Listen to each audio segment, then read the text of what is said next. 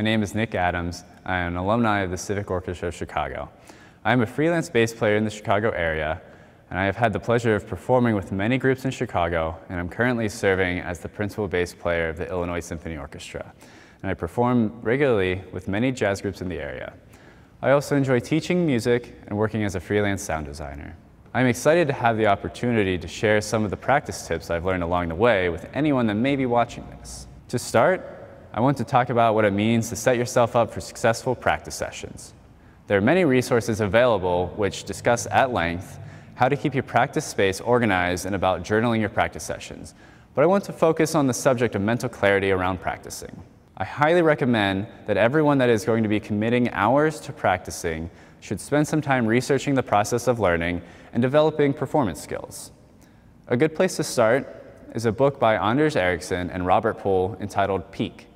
In this book, the authors lay out what deliberate practice looks like. Understanding what happens in the brain when you're trying to develop your musical abilities is crucial to continue to measurable growth on your instrument. Learning how to practice is not as straightforward as many people think, and additionally, exploring what deliberate practice means for you as an individual is just as important as having a great teacher. Next, I want to discuss what it looks like to set up your physical space for success. This will look different for everyone, but for me, I like to keep everything as simple as possible. If I am practicing my bass, whether it's in my home studio or on the road, I always have these items easily accessible: metronome and tuner, pencil, rosin, my instrument, and some way to record myself. I keep all of these items in a small bag that lives in my bass case so that I would never run into a situation where I don't have them.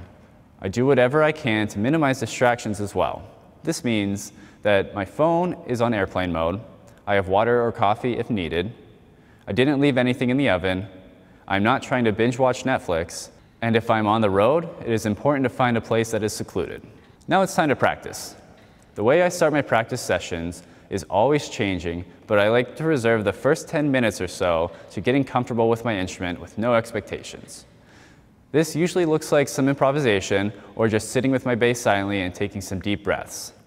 I think it's always important to check in with yourself and your emotions before trying to practice. I don't like to start practicing until I feel like I'm focused enough to take on the challenges that lie ahead. This first part of my practice is unstructured but serves many important purposes. Primarily, I am trying to warm up my brain before jumping into any tough repertoire. During this time, I am focusing on these elements: the way my body feels, the sound of the instrument, the sound of the room, and being aware of any mental chatter that may be happening. If I don't give myself this time to acclimate to focused, deliberate practice, I might not really achieve anything of significance during this practice session. The rest of my warm-up changes day to day based on what I'm working towards, whether it's an audition, a performance, composing, or learning new repertoire.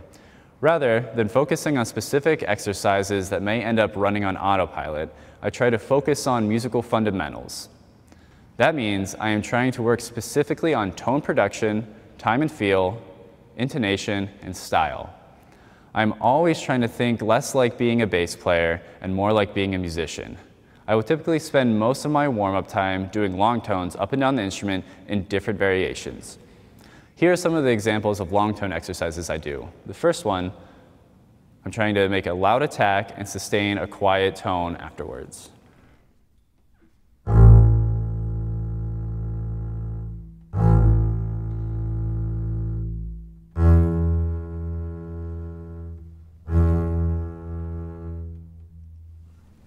Second is a re-articulation exercise. So I'm trying to get a bunch of articulations without stopping the bow.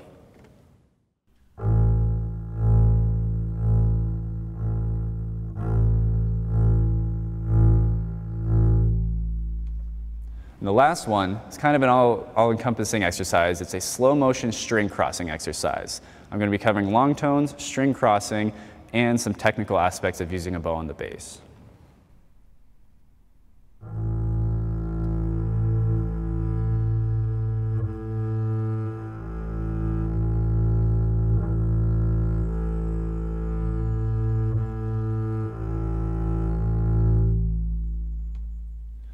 Throughout all of these, I'm trying to be aware enough to notice if I am relaxed, my posture is good, and I'm producing a good tone. There's an infinite amount of exercises that you can do like this based on whatever repertoire you are currently working on. I don't have strict requirements on this part of my practice. Again, it's all about keeping it simple. If I can only focus on one exercise, but I feel like I made a ton of progress with it, then I'd consider that a successful warm-up.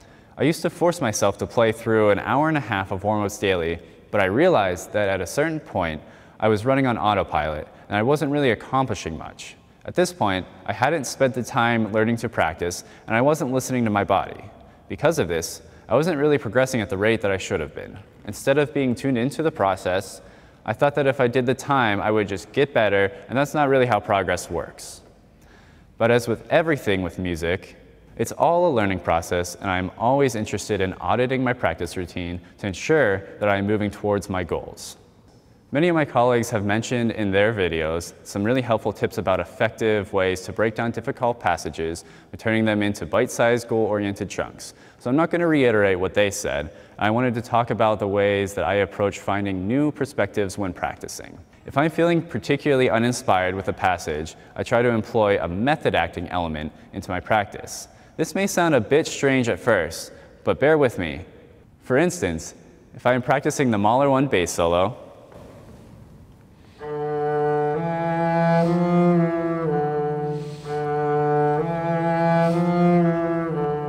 and I'm just not feeling like I'm getting what I want, I may try to visualize that I am a character in a movie such as Lord of the Rings or another surrealist world.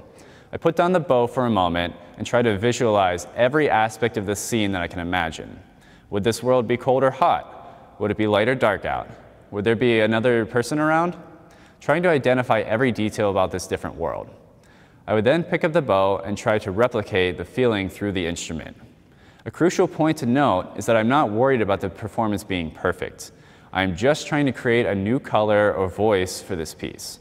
We could take this in another direction and try to visualize what it would sound like if this had been written in a different style or even in a different key. For instance, what if Jimi Hendrix was to try and play this in the key of A minor instead of D minor? What would that sound like?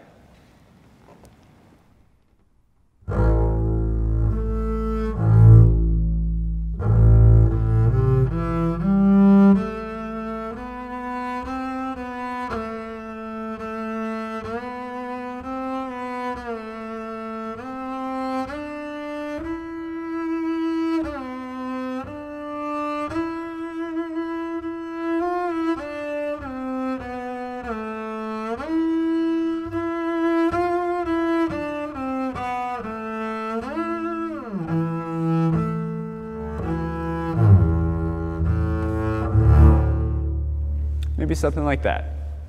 Of course, we would never play like this on the stage or in an audition, but the point is to push our comfort zone and develop familiarity with new musical ideas. For me, the more I learn about my instrument and music, the more I learn about myself, expression, and life. I feel like the parallels between the two should be highlighted as much as possible. The reason I bring this up is because I think we can all learn so much more about music just from being aware of our day-to-day lives. For instance, noticing how one moves their body during mundane activities throughout the day can give great insights into the technical side of playing an instrument. I noticed at one point that my left hand, I'm left-handed, would cramp a lot when I had to write anything longer than a short note. I spent some time just trying to notice what happened at the point that my hand started cramping and brought some attention to it. Merely noticing this alleviated the tension and allowed me to write longer without having cramps in my hand. This insight translated directly to some difficulty I was having with fast passage work on the bass. Learning to bring my attention to my left hand fixed the tension problem, just like turning on a light in a dark room makes it easier to see.